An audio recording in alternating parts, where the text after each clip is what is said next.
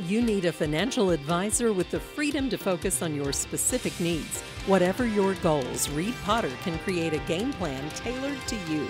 Call Reed at 432-0777 at Pikeville, Kentucky to learn more. The Johnson County School District and the Transportation Department are working hard to install Wi-Fi on all school buses. We've recently installed Wi-Fi hotspots in all the school buses district-wide.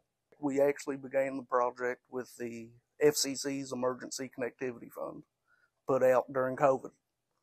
That's when we applied and received the funding for the project, but due to supply and demand, it's took this long to get the process started. Congress authorized the Emergency Connectivity Fund as part of the American Rescue Plan Act of 2021.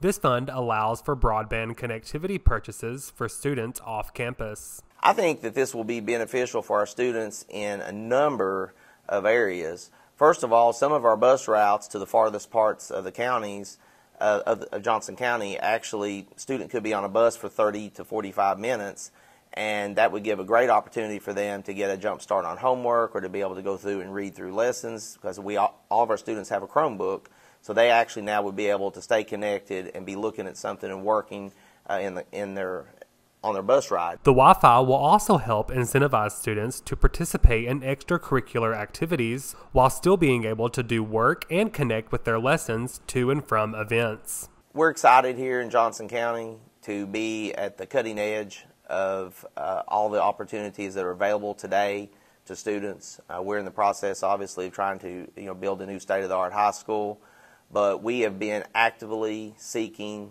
every type of grant and monies coming in from the federal government to try to help support our students. And this is just another example of ways that we can stay out in the forefront to give our students every possible resource to be successful. Reporting from Mountain Top News, I'm Ethan Miller.